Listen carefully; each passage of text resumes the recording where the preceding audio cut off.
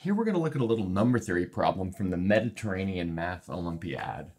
So our goal is to find all natural numbers n such that this factorial of factorials object given by 1 factorial times 3 factorial times 5 factorial all the way up to 2n minus 1 factorial is the same thing as this triangular number 1 plus 2 plus 3 all the way up to n factorial.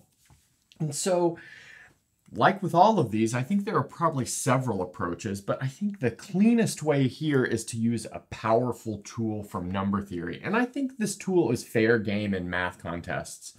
But maybe post down below if this tool is actually not fair game, and maybe if you can see another strategy for solving this problem. Okay, so let's maybe get that tool on the board. Okay, so that really powerful tool that we will use, which, like I said, is not often used in math contests, but it's sometimes helpful, and I think it's fair game in math contests, is called Bertrand's postulate. And it says, for all numbers bigger than 1, which I'm calling m, there is a prime p such that m is less than p, which is less than 2m. So in other words, you can always find a prime between a number and twice that number. Okay, so how can we apply this to our problem? Well, let's notice that this left-hand side is a product of a bunch of descending numbers. And really, if we just focus on what's happening to this 2n minus 1 term, we see that this 2n minus 1 factorial includes all of the numbers between 1 and 2n minus 1 in the product, including all of the prime numbers. So let's maybe write that down. So all primes smaller than 2n minus 1. I guess I should say smaller or equal, but I won't write that down. I'll let you guys just keep that in mind that we mean smaller or equal, divide the left-hand side of our would-be equation. Okay, so our goal is to somehow construct a prime that divides the right-hand side, but not the left-hand side. So let's write that down. So construct a prime, I'll call it P, such that P divides the right-hand side, but P does not divide the left-hand side. But luckily, we've got a good handle by our earlier observation of all of the primes that divide the left-hand side. And those are all of the primes up to and possibly including 2n minus 1. So what prime should we take? Well, it's got to be a prime larger than 2n minus 1. But, I mean, there are infinitely many primes larger than 2n minus 1. So we probably want to bound that above by something. And we can do that just with Bertrand's postulate over here. So let's see. Bertrand's postulate applied to our problem implies there exists a prime. Again, I'll call it P, such that we know that P lives between 2n minus 1 and twice 2n minus 1, which is 4n minus 2.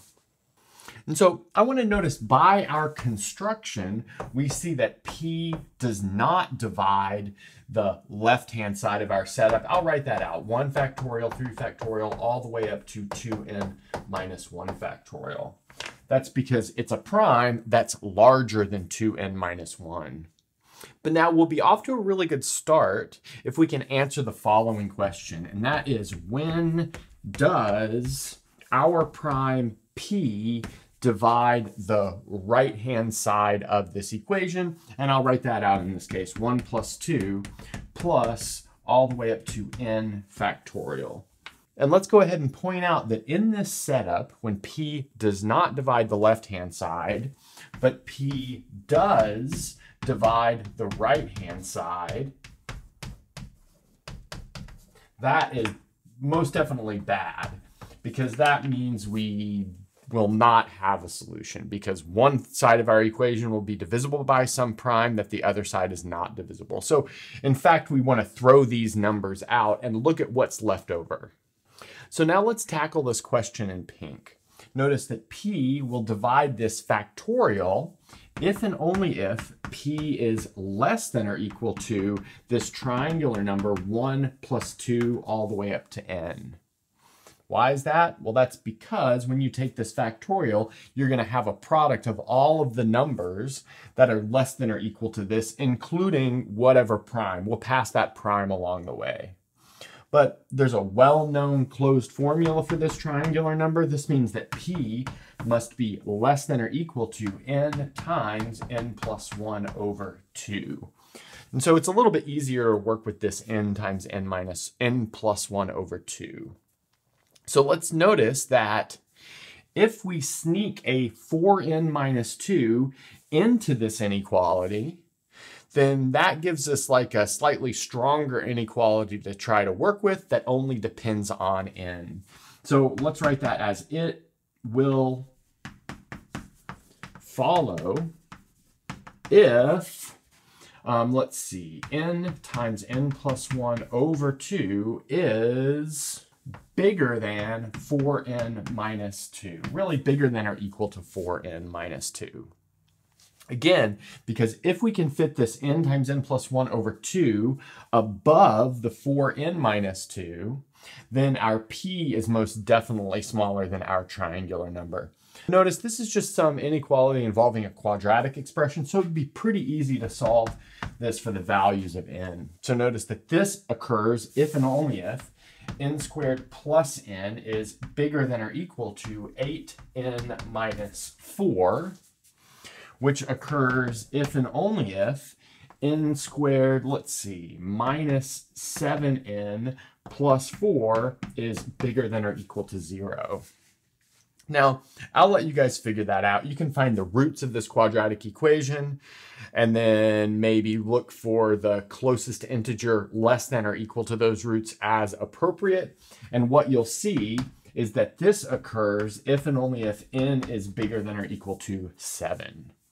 But let's recall that this n bigger than or equal to 7 was in fact our bad condition. What do I mean by that? Well, this n bigger than or equal to 7 implied the prime did not divide the left-hand side, but it did divide the right-hand side, which gave an impossibility. So in other words, in this n bigger than or equal to 7 case, there is no solution. So, well, what does that mean? That means the only possible solutions occur when n is between 1 and 6. Which is nice because we can easily check those by hand.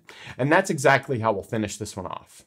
On the last board, we had what I think was a pretty cool argument showing that there are no solutions to our proposed equation when n is bigger than or equal to 7. So from that, it clearly follows that the only possible solutions occur when n is between 1 and 6. So now we're going to look at each of those in a case-by-case basis. And to be honest, we'll probably only look for a couple, and I'll leave the rest as homework exercises for you. Okay, so let's maybe start with n equals 2. Maybe n equals 1 is not super necessary. You guys can easily do that one on your own. So let's see, what happens when we have n equals 2? Well, in that case, 2n minus 1 is 2 times 4 minus 1, which is 3. So that's useful to know because our left-hand side goes up to this 2n minus 1 factorial. So let's notice that our left-hand side in this case will be 1 factorial times 3 factorial, but that's just 3 factorial, which is equal to 6. And now our right-hand side will be the triangular number 1 plus 2, and then take the factorial of that. But notice that 1 plus 2 is clearly equal to 3, factorial is 6. So that means we're good to go here. Let's box this in green to show that we have a solution. Okay, let's maybe look over at this n equals 4 case. We'll leave n equals 3 for you guys. So let's see, if n equals 4, then we have 2n minus 1 is equal to 8 minus 1, which is 7. Okay, that means our left-hand side is equal to 1 factorial, 3 factorial, 5 factorial, 7 factorial. And then our right-hand side is equal to 1 plus 2 plus 3, all the way up to 7 factorial. Okay, but let's recall we've got a standard formula for this triangular number. It'll be 7 times 8 divided by 2. In other words, it will be 28 factorial. So here we have 28 factorial. But now let's notice that that does not give us a solution. For instance, let's notice that 11 divides into the right-hand side. That's because 28 factorial includes a factor of 11, but 11 does not divide into the left-hand side. So let's maybe put a X through this to show that there is no solution. And then I'll leave the remaining 3 problems for like little homework exercises for you guys. And that's a good place to stop.